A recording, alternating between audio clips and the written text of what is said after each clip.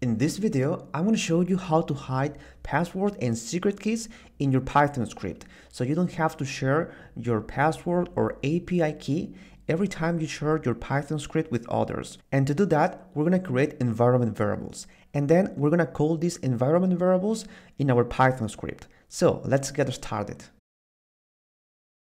Alright, now to create environment variables on a Mac, we have to open the terminal. So we press on the command key plus the space key, and then we write terminal. And this is how we open the terminal. Then we have to go to our root directory using the terminal. So we use the cd command. I write cd and press enter, and now I'm on my root directory.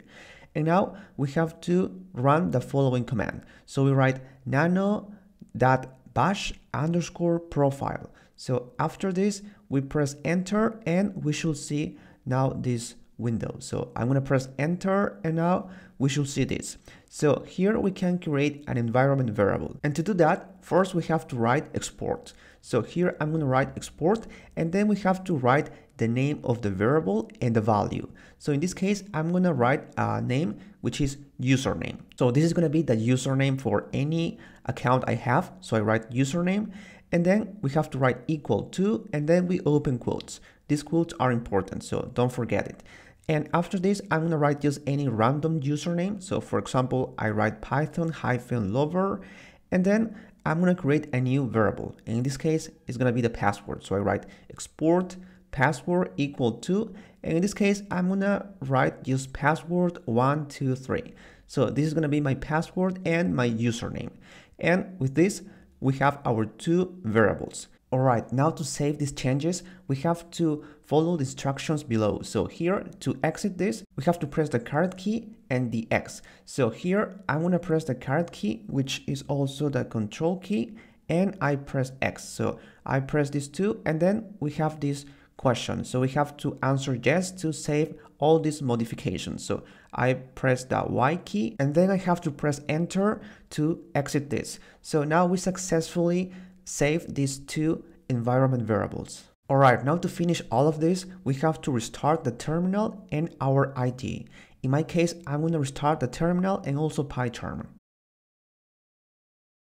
Okay, to create environment variables on Windows, first we have to open the control panel. Right now, I'm on the control panel, and we have to choose the option that says System and Security. And then we go to System. So I click on System, and then we find the option that says Advanced System Settings.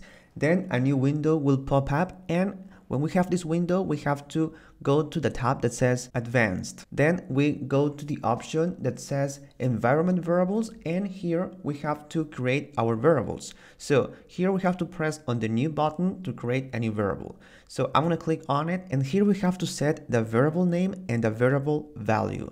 So in the variable name, I'm going to set it equal to username, and in the value, I'm going to write any username. So I just write python-lover. You can write anything you want. And after that, you click on OK. And well, with this, the variable will be created.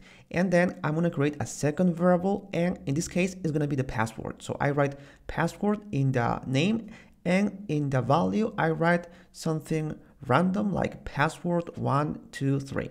So now I press on OK.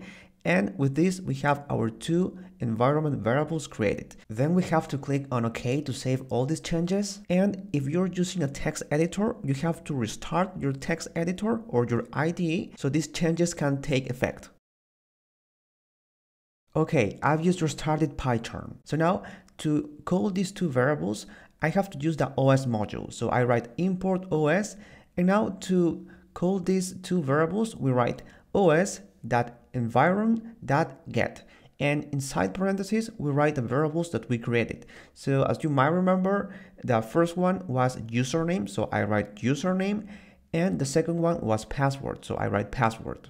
And now I'm going to set a name for these two variables. So I just create a variable in my Python script. So I write equal to, and then I write username. So I write username equal to os.environ.get. So this is the username, and then, well, I do the same with the password. So now that I have the username and the password in my variables, I'm going to print it. So I print these two variable so you can see the content. So I print the username and also I print the password. And as you can see now, the values that I have here are the same values that we set before when we created our environment variables. So we successfully created these two environment variables and we could call them in our Python script.